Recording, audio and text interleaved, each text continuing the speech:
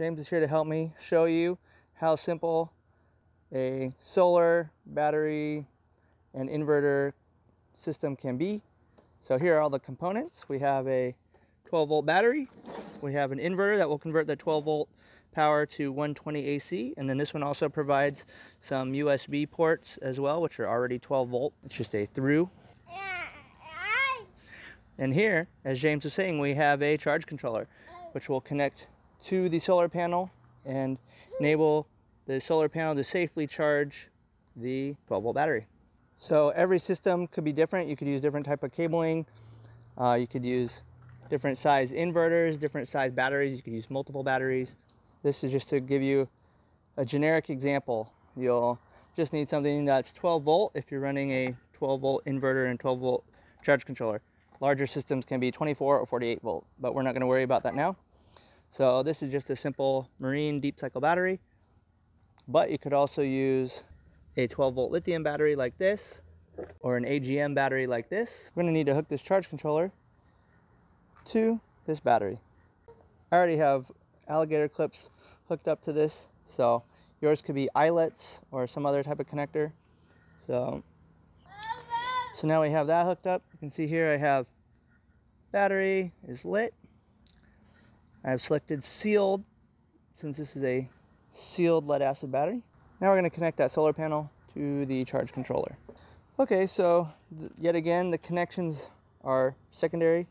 It's just going to be a positive and negative, just like on an auto battery. You have positive and negative coming from the solar panel as well. So I have SAE quick connects. This could look like something else. It could be bare wires coming from MC4 connectors or Anderson connectors. All right, so I now have this solar panel hooked up, and you can see that the PV, or photovoltaic, which is referring to the solar panel, is lit up. It's receiving some UV rays, so showing that connection is good. It's just literally a solar panel in to the charge controller, from the charge controller to the battery. And there you've already got 12 volt solar power hooked up. The point of these is to regulate the flow from the solar panel to the 12 volt so that it gets the fastest charge, and also so that it does not overcharge when the battery is topped off. And then lastly, we just need to make this useful. So there's power going in, but we want to get that power out. So we're going to hook up this inverter with these cables, and we'll be able to get AC power as well as have some USB connections.